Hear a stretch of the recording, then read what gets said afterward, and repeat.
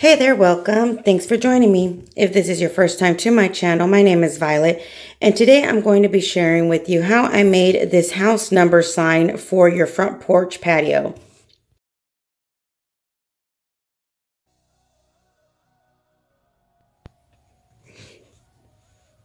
So the first thing you're going to need in order to make your house number sign is one of these signs that you can get at Dollar Tree. And typically you can find different ones for depending on what holiday. I'm just going to use this old Valentine's one that I had. I'm just removing any of the extra pieces, in my case, the metal wood and the metal heart. And I'm also going to remove any of your hanging ribbons. And if you like, you can paint this. It's up to you. I didn't feel like I needed to, but if you want to, go ahead and paint it any color of your choice and then allow it to dry before you add on these self-adhesive tiles. And I was super excited when I found these. I had seen quite a few people post and show me that they've found these at their Dollar Tree, and I couldn't find any, and I was like, should I buy a box or should I not buy order a box? But it just so happened that I went into the right Dollar Tree at the right time, and I found 6 of these. So super excited, and stay tuned for some more tutorials of using these self-adhesive tiles. But for this project, what you're going to do is basically cut one of these self-adhesive tiles in half. Now they do have the gray tile, they also have white tile, and this natural wood color tile that I found. I don't know if there's any other different styles, but the ones that I found were those. And I did actually purchase 6 of the wood style like I'm using today and 6 of the gray ones.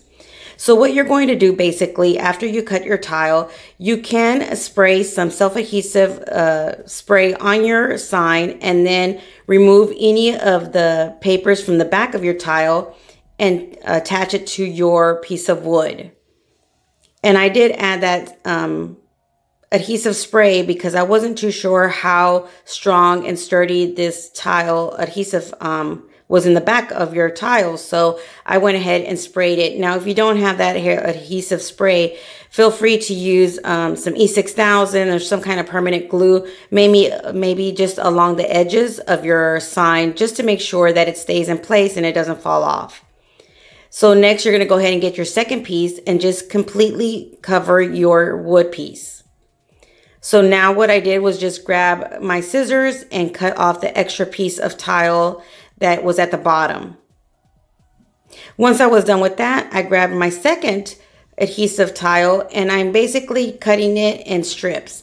And I already checked, and I just needed 2, I guess, lines or rows of my adhesive tile in order to cover this container. Now this container is from Dollar Tree as well, and it comes 2 in a package. And I found it in the school supplies area. But there's so many different kinds of containers that you can use. Basically, it's just your choice of what size and which one you want to use for your sign. So what I did was, again, I sprayed some adhesive spray on my container, and then I added my tile onto my container as well. Next, I'm going to spray some more and then just cut off that extra piece and use it for my side. And I did this to all 4 sides of my container.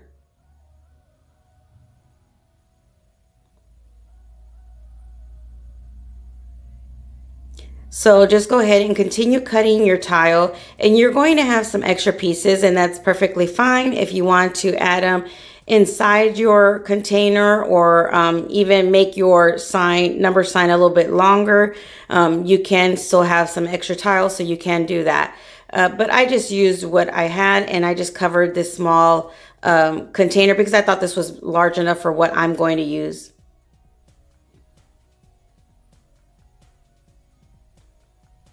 So go ahead and just peel off the backing from your adhesive tile. And then if it comes apart like this one did, just add some hot glue to your paper and your adhesive tile and glue it back on in order for you to attach it to your container. Next, now you can just go ahead and grab some scissors or an X-Acto knife and remove any of that extra tile around the sides. And I just added some hot glue wherever I cut. just to make sure that it stayed nice and secure and in place.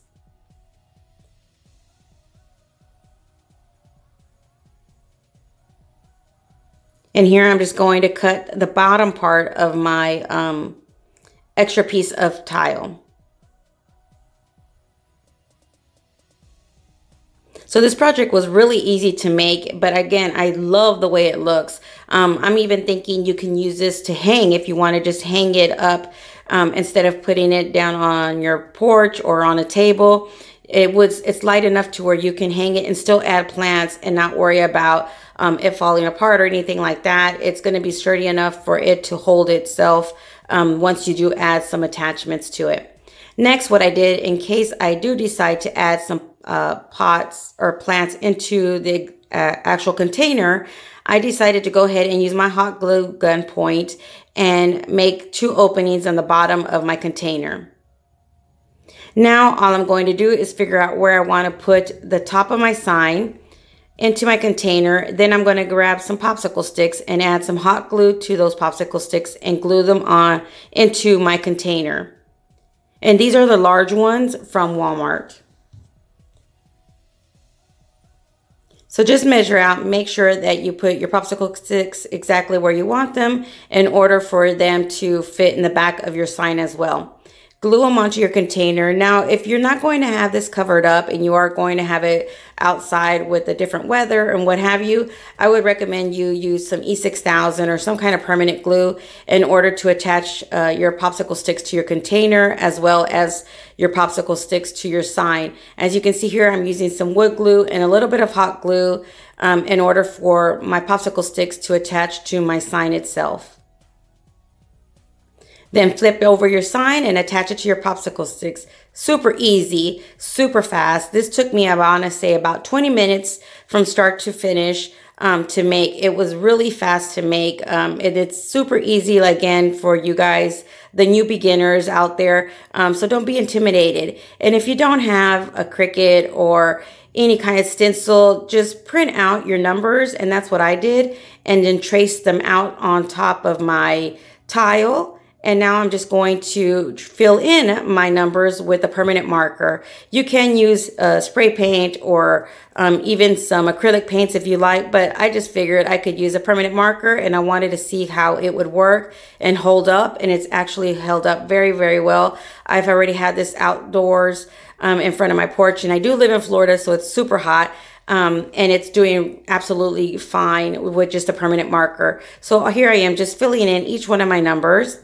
And then once I was done coloring in or filling in each one of my numbers, I decided to go ahead and grab a silver permanent marker and outline each one of my numbers. Now you can outline them with gold or any color, but I just wanted that to stand out a little bit. And I added some silver to outline each one of the numbers so you can see it from my street. And as you can tell, I did add some rocks into my flower pot in order for it to stand up. So just go ahead and make sure that you do add something heavy into your box just so it can stand up with the wind or what have you to make sure it doesn't fall down.